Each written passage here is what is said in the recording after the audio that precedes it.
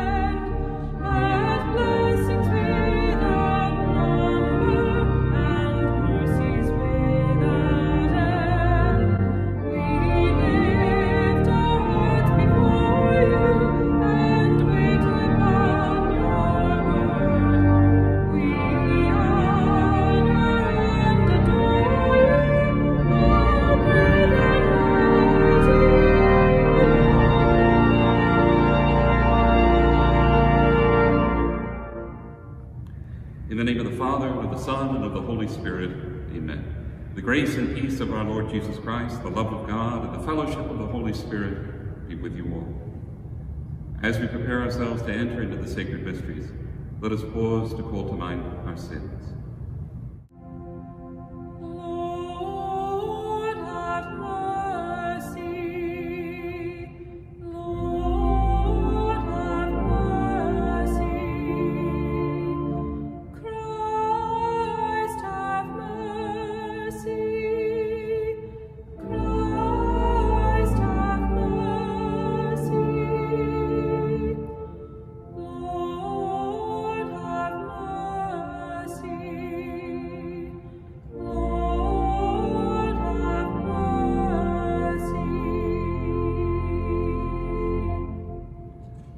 May Almighty God have mercy on us, forgive us our sins, and bring us to life everlasting. Glory to God in the highest, and on earth peace to people of good will.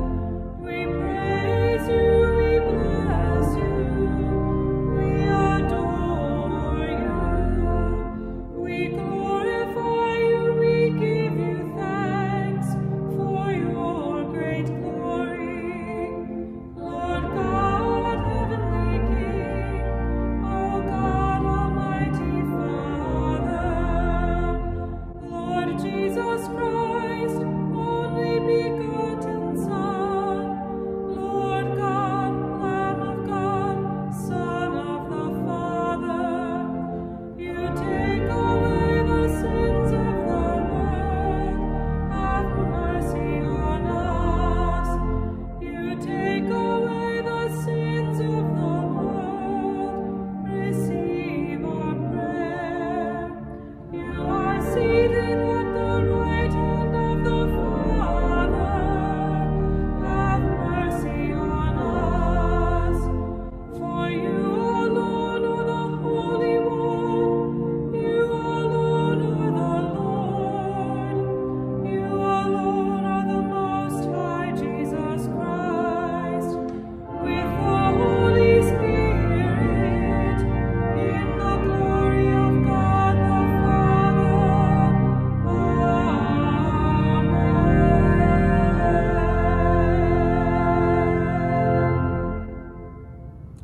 Let us pray. Almighty ever-living God, who govern all things both in heaven and on earth, mercifully hear the pleading of your people and bestow your peace on our times. Through our Lord Jesus Christ, your Son, who lives and reigns with you in the unity of the Holy Spirit, one God forever and ever.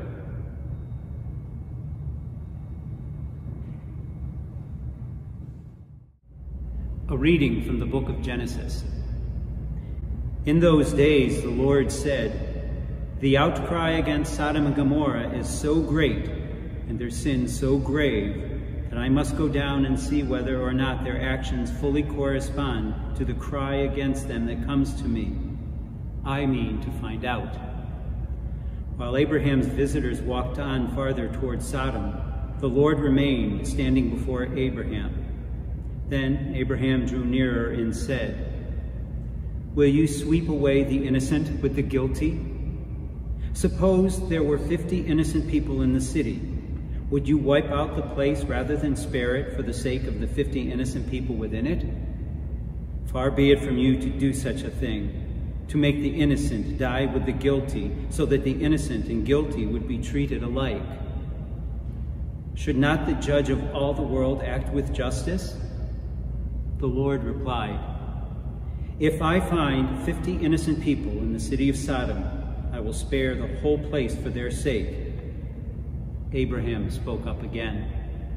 "See how I am presuming to speak to my Lord, though I am but dust and ashes. What if there are 5 less than 50 innocent people? Will you destroy the whole city because of those 5? He answered, "I will not destroy it if I find 45 there." But Abraham persisted, saying, "What if only 40 are found there?" He replied, "I will forbear doing it for the sake of the 40. Then Abraham said, "Let not my Lord grow impatient if I go on. What if only 30 are found there?" He replied, "I will forbear doing it if I can find but 30 there." Still, Abraham went on, "Since I have thus dared speak to my Lord, what if there are no more than 20? The Lord answered, "I will not destroy it for the sake of the 20. But he still persisted, "Please, let not my Lord grow angry if I speak up this last time. What if there are at least 10 there?" He replied, "For the sake of those 10, I will not destroy it."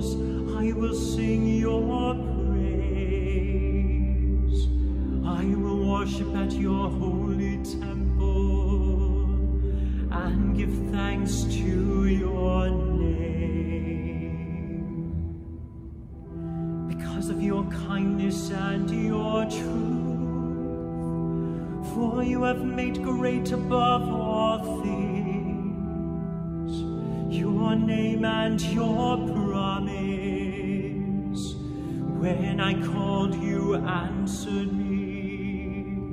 You built up strength within me. The Lord is exalted, yet the lowly he sees, and the proud he knows from afar. Though I walk amid distress, you preserve me. Against the anger of my enemies, you raise your hand. Your right hand saves me. The Lord will complete what he has done for me. Your kindness, O Lord, endures forever. Forsake not the work of your hands. Lord, on the day I called for help,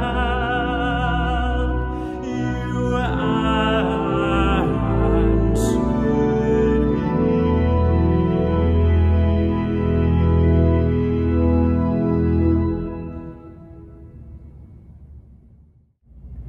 reading from the letter of St. Paul to the Colossians. Brothers and sisters, you were buried with him in baptism, in which you were also raised with him through the faith in the power of God, who raised him from the dead. Even when you were dead in transgressions and the uncircumcision of your flesh, he brought you to life along with him, having forgiven us all our transgressions, obliterating the bond against us with its legal claims, which was opposed to us. He also removed it from our midst, nailing it to the cross.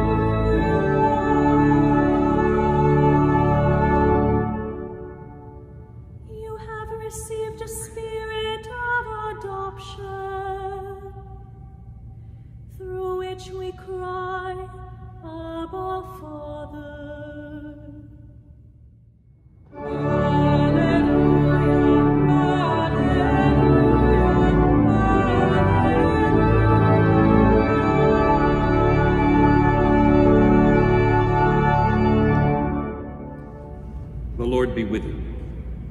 A reading from the Holy Gospel according to Luke. Jesus was praying in a certain place, and when he had finished, one of his disciples said to him, "Lord, teach us to pray just as John taught his disciples." He said to them, "When you pray, say, 'Father, hallowed be your name, your kingdom come. Give us each day our daily bread, and forgive us our sins, for we ourselves forgive everyone in debt to us, and do not subject us to the final trial.' And he said to them, 'Suppose one of you has a friend to whom he goes at midnight and says, "Friend, lend me 3 loaves of bread, for a friend of mine has arrived at my house from a journey, and I have nothing to offer him." And he says in reply from within, "Do not bother me. The door has already been locked, and my children and I are already in bed.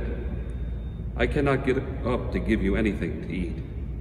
I tell you, if he does not get up to give the visitor the loaves because of their friendship, he will get up to give him whatever he needs because of his persistence. And I tell you, ask and you will receive, seek and you will find, knock and the door will be opened to you. For everyone who asks receives, and the one who seeks finds, and to the one who knocks, the door will be opened. What father among you would hand his son a snake when he asks for a fish, or hand him a scorpion when he asks for an egg? If you then, who are wicked, know how to give good gifts to your children, how much more will the Father in heaven give the Holy Spirit to those who ask him? The Gospel of the Lord.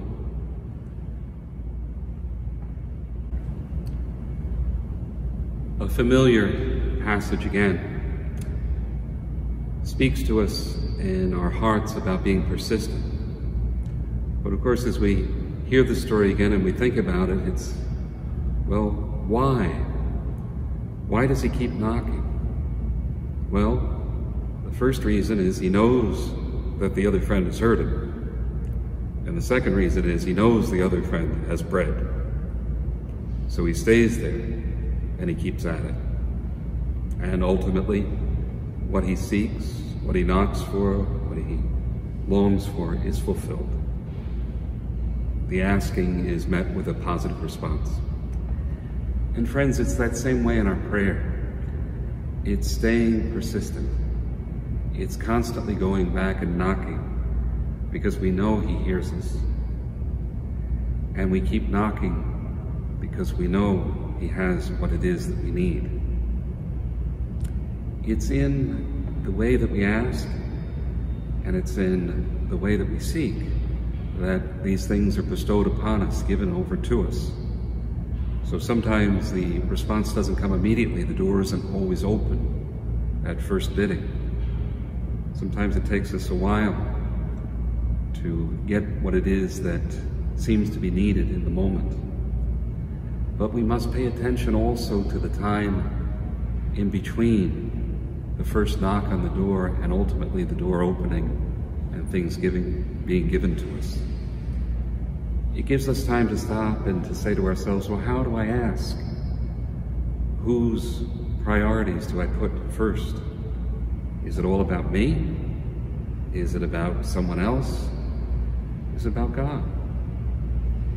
And the ways that I seek, do I exhaust as many possibilities as I can in trying to meet my own needs that I believe God would want me to meet in my life, to fulfill the needs that are there, perhaps even to meet some of the wants that I have? How do I seek? Is it seeking God first, the kingdom before all else? Or is it seeking what only makes my life easier? Seeking what makes me comfortable?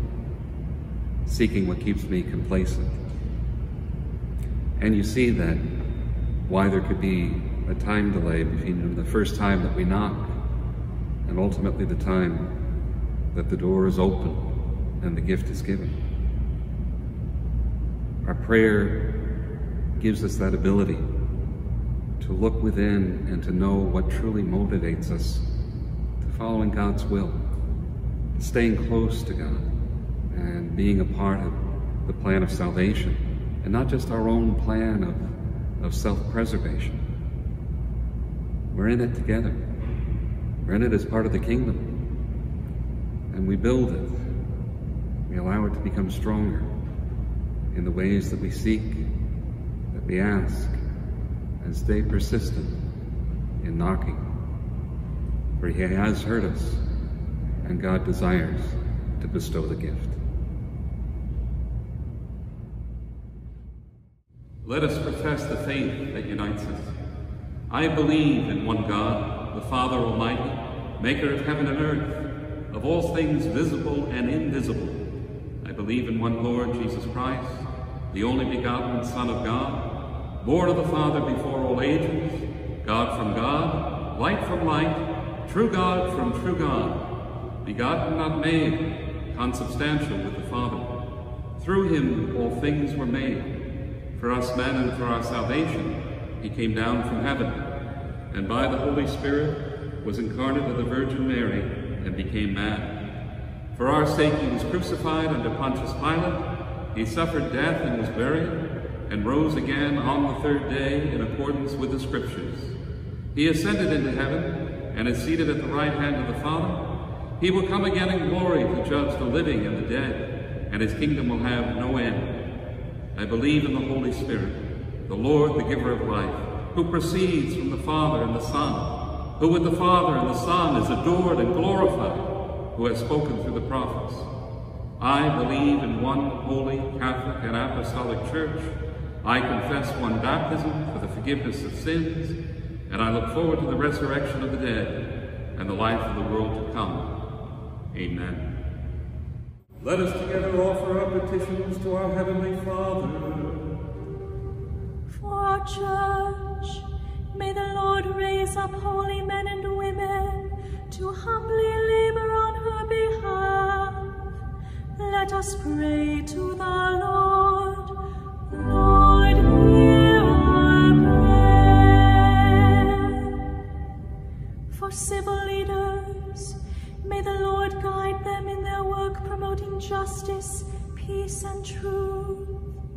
Let us pray to the Lord. Lord, hear our prayer.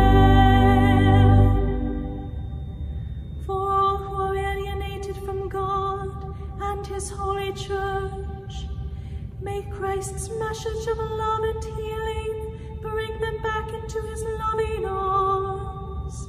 Let us pray to the Lord. Lord, hear our prayer. For all who are sick in this faith community, may God restore them to the fullness of life and health, and liberate them from all that afflicts them. Let us pray to the Lord. Lord,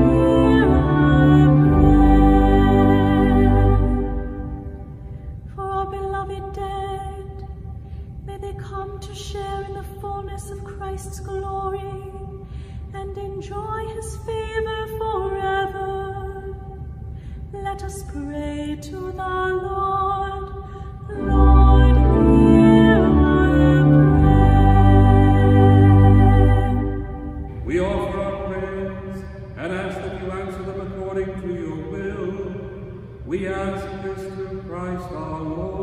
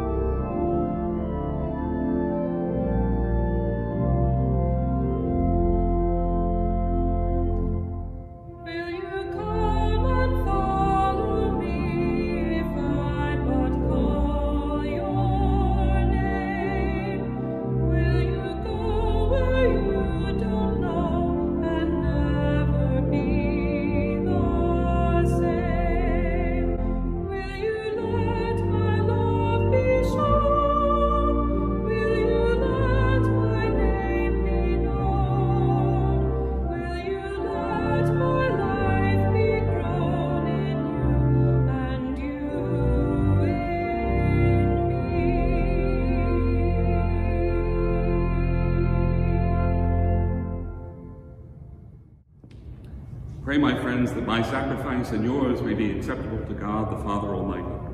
May the Lord accept the sacrifice at our hands to the praise and glory of his name, for our good and the good of all his holy church. Let us pray.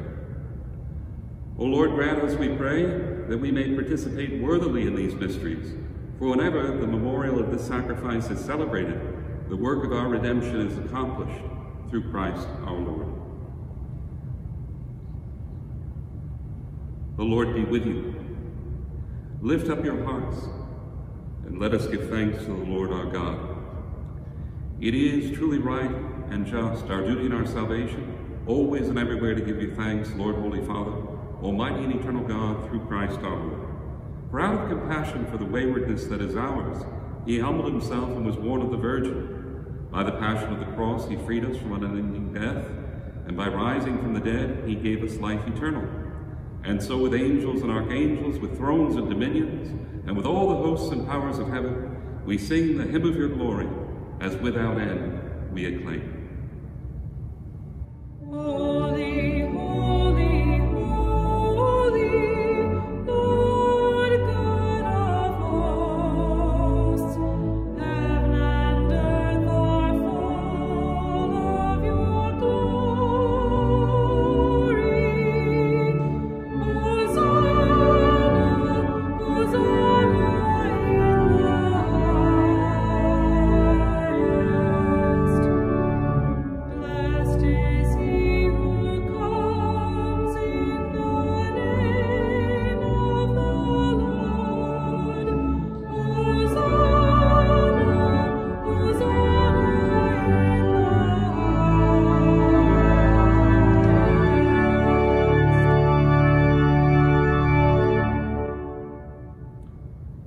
You are indeed holy, O Lord, the fount of all holiness. Make holy, therefore, these gifts, we pray, by sending down your Spirit upon them like the dewfall, so that they may become for us the body and blood of our Lord Jesus Christ. At the time he was betrayed and entered willingly into the passion, he took bread and, giving thanks, broke it and gave it to the disciples, saying, "Take this, all of you, and eat of it, for this is my body, which will be given up for you."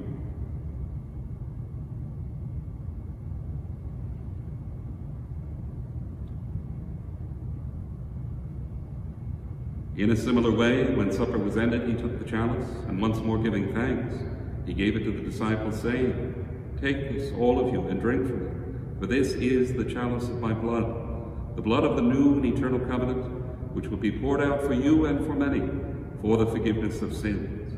Do this in memory of me."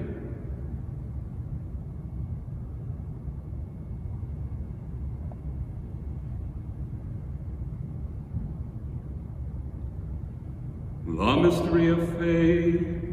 When we eat this bread and drink this cup, we proclaim your death, O Lord, until you come again.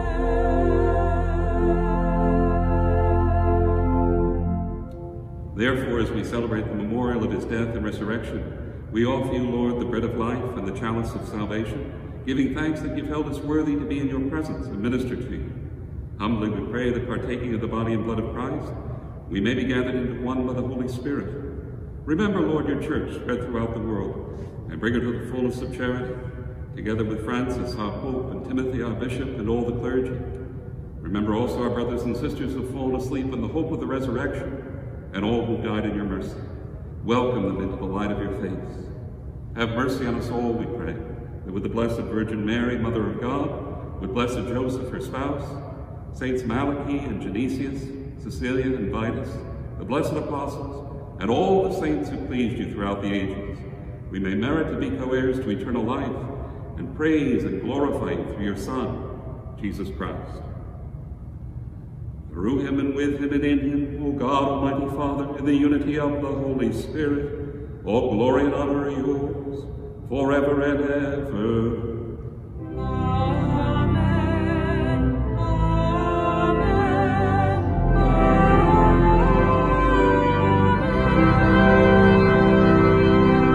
Amen. With longing for the coming of God's kingdom, we pray as Jesus taught us.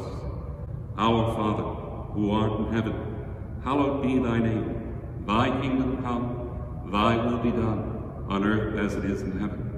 Give us this day our daily bread, and forgive us our trespasses, as we forgive those who trespass against us. And lead us not into temptation, but deliver us from evil. Deliver us, Lord, we pray, from every evil. Graciously grant peace in our days, that by the help of your mercy we may be always free from sin and safe from all distress, as we await the blessed hope and coming of our Savior, Jesus Christ. For the kingdom and the power and the glory are yours, now and forever. Lord Jesus Christ, who said to your apostles, "Peace I leave you, my peace I give you," look not on our sins, but on the faith of your church, and graciously grant peace and unity in accordance with your will, who live and reign forever and ever. The peace of the Lord be with you always.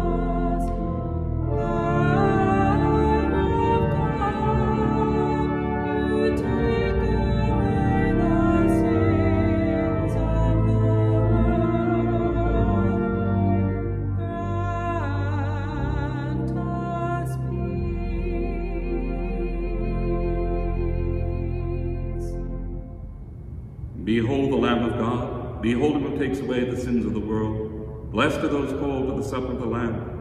Lord, I am not worthy that you should enter under my roof, but only say the word, and my soul shall be healed.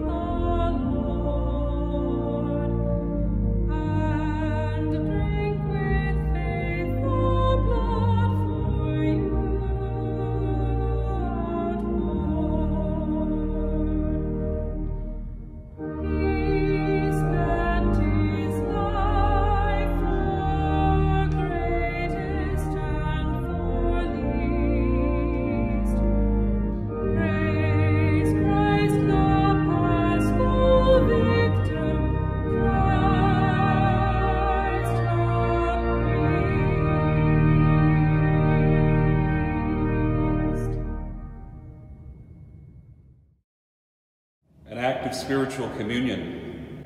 My Jesus, I believe that you are present in the most holy sacrament. I love you above all things, and I desire to receive you in my soul. Since I cannot at this moment receive you sacramentally, come at least spiritually into my heart. I embrace you as if you were already there, and unite myself wholly to you. Never permit me to be separated from you. Amen. Let us pray.